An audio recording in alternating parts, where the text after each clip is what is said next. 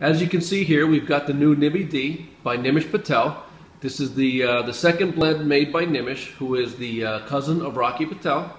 And also we got here his first release, which is the Thunder.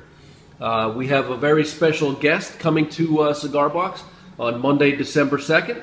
Nimish himself will be here, and we're going to have all sorts of premium cigar deals on all products Rocky Patel.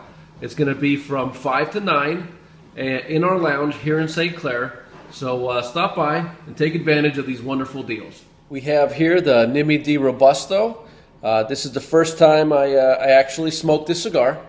It's got a really nice burn, really nice draw, lots of flavor.